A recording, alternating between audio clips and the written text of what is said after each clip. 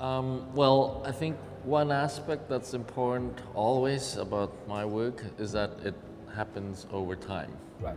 right? That in a way, I'm always like, I like to say, I never want to have an opening because it never opened, you know? All right. Because in fact, like, it should continue to keep going. I mean, it should continue to be in that sense. And it has to do with this idea of like, I mean, of course, coming out of Fluxus and art and life, and then process art or Alan Capro and, you know, situations and things like that.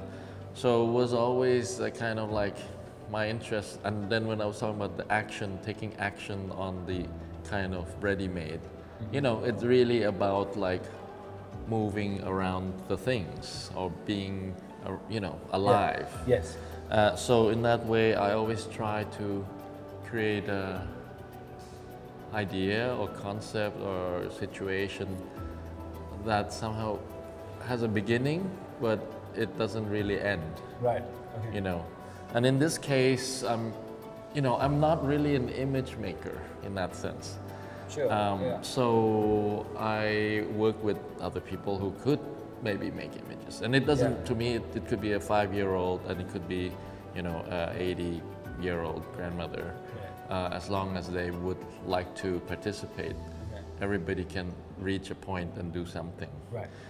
So it was never about, again, skill, or never really about having, I mean, it's kind of like more like participation and being active and being alive and processing through it, you know.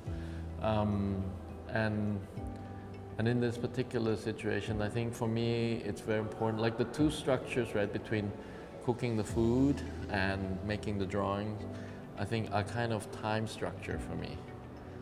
And I was saying like, you know, I mean, if I cooked and I would have to stand there, prepare the food, and wait for the pot to boil, and while people are waiting for that, they look at the drawings or they start to draw, you know, because there's time to wait. And then when they start to eat, they have more time to look at things. So it's kind of like making a platform for time. Interesting. Right? But in that time, it's kind of really about giving you, I mean, and at this moment, maybe it's an experience because people don't have time anymore.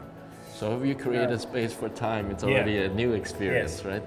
But on the other hand, I really think that it's also about trying to get people to pay attention to the details around their own existence, you know.